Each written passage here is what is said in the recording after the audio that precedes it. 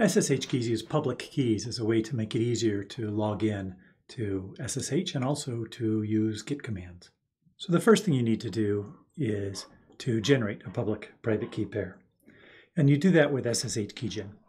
So SSH Keygen is the command that you're going to run.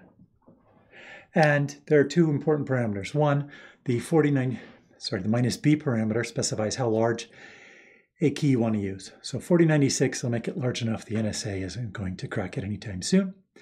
And the -c specifies a comment for this public-private key pair.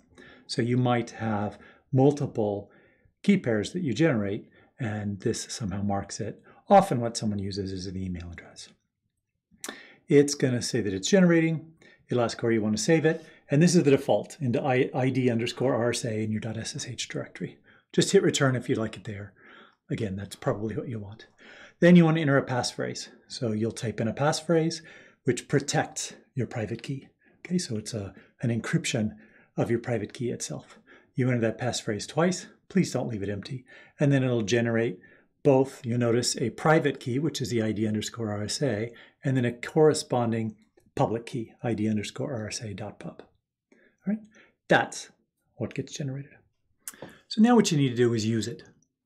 Okay, we have, it's called an agent, so an SSH agent. And the SSH agent stores in memory your private keys.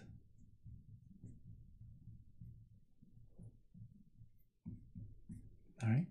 And the SSH application talks with this SSH agent. So what you need to do is add your key to the agent. And you'll do that with SSH add. Now, depending on your OS, there's going to be some differences in how you use SSH add. So for the Mac, you're going to use SSH add -k, capital K, which says put your passphrase, right, that is the signature for the private key, into the Mac keychain. So you can just do SSH -k, or you can actually type it out, the .ssh/id _rsa. Then it's going to prompt you for the passphrase, and then it'll store that passphrase. And from then on, the Mac SS agent will use the keychain to unlock the private key and store that in memory for you. So really, you'll just have to do that one time. For Linux or Windows, you won't use the -k, so you'll just use SSH add. And again, you don't have to use this last parameter because the default is that's where your private key is. However, SSH agent is not always running, so you may need to start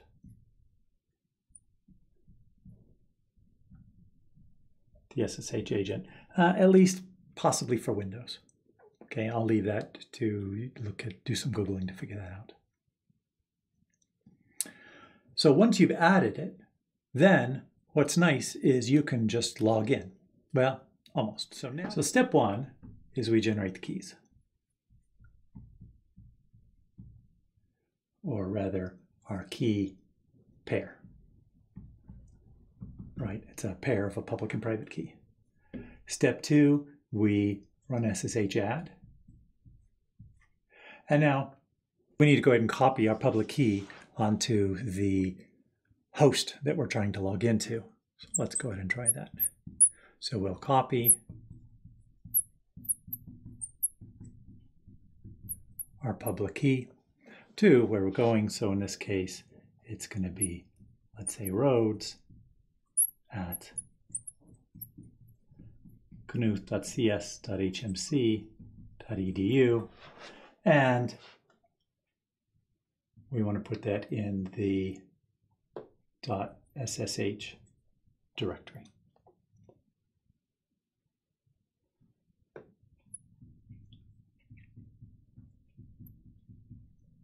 Okay. So once we get there, and it's still going to prompt us for our username and password, sorry, for our password here when we do this. But once that's there, now we should be able to log into Knuth without having to provide any password. Okay. What happens is when we do something like SSH to, I'm going to just put Knuth here, but this is really because of my config, the same as roads@knuth.cs.hmc.edu. It's going to, on Knuth, look for any public keys and then provide a challenge. It's basically a random value back to my local machine, to my local SSH agent, asking whether I can sign that random value with the associated private key. Okay. And if I can, Knuth will go ahead then and verify using the public key that it was a correct signature, and then I've proven my identity and can log in. So this is great. This saves us the typing of our password each time. Makes life a lot easier. We don't have to do it for SSHs or SCPs or anything like that. The other thing that we can use the private key public key pair for is to go ahead and do authentication to GitHub. So GitHub has a setting where you can provide a public key. So on GitHub, we can see in our settings, we can go down to SSH Keys and just go ahead and add a key, paste it in. So copy the contents of the public key file and then just paste it right in here. You can have more than one key associated with your GitHub account if you'd like. And then when you are doing a git clone or something like that, then Git will do that same interaction with the SSH agent.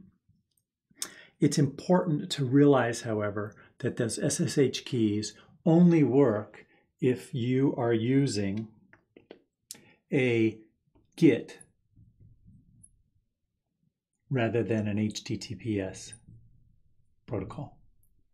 Okay, so the HTTPS protocols won't work with the SSH keys, and they'll still require a username and password, but the Git protocols will work.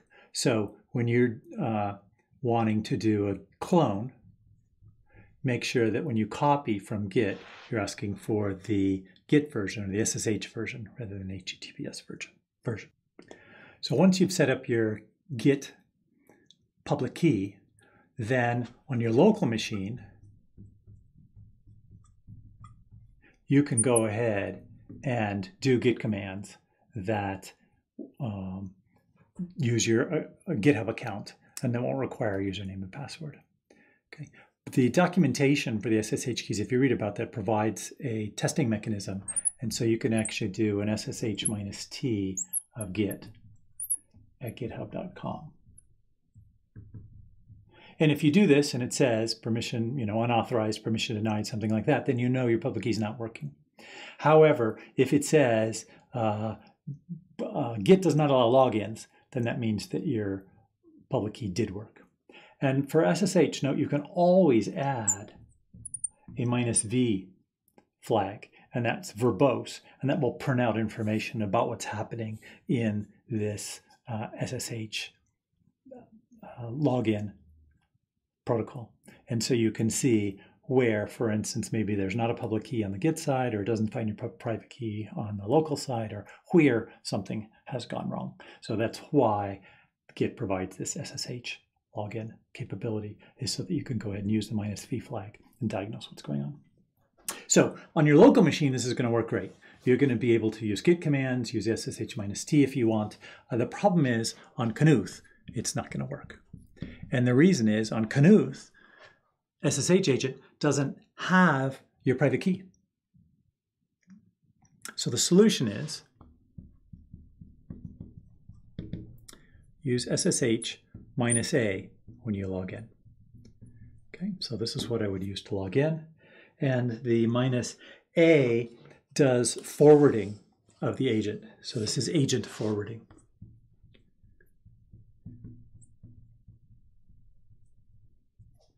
So the way the agent forwarding works is if we're on Knuth and we have some sort of an SSH command, it's going to try and talk to the SSH agent. Okay? But if you have forwarding on, instead, it's going to actually talk to, on your local machine, your SSH agent. And guess what? On your local machine, your SSH agent does have your private key. So the SSH on Knuth will, when it's queried, right, when you're trying to log in or using a private key, instead of using the local SSH agent, we'll go back to the SSH agent on your original machine. That works great. The mechanism by which this works is this actually, when you do the -A, sets up an environment variable called SSH_auth_sock. Okay? And this just gets set up appropriately so it talks to this local SSH agent. The only potential problem you might have is that if, let's say you've run tmux. Okay? So you run tmux, and then you close SSH. And then you run SSH -A to log in again. And then you reattach tmux. Well, the problem there is that your shells from within tmux do not have this environment set. The only one that has the environment set is the one that you got to when you did SSH -A to Knuth. Okay? Environment variables don't automatically get propagated.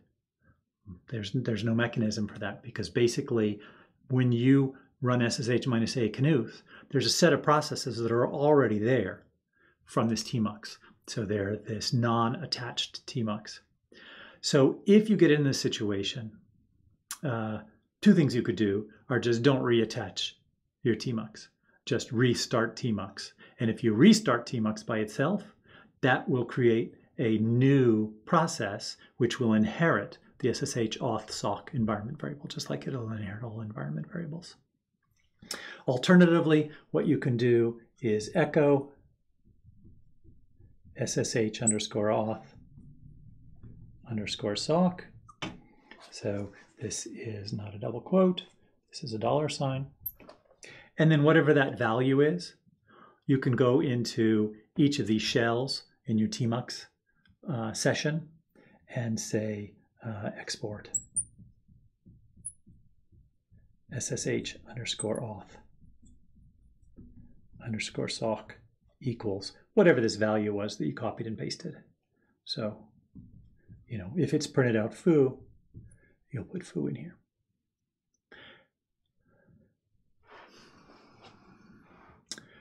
If you're not using tmux, or if you're not actually storing tmux sessions across logins, this is not an issue. You just do an SSH -A Knuth, you do a tmux, and then Git will work.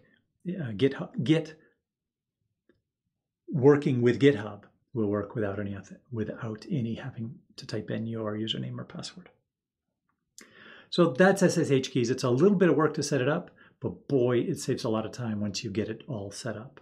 That's kind of like a lot of things in life and a lot of things in programming and working with computers, that there's a cost in setting things up, but there's a payback that makes it worthwhile. So it's a worthwhile investment.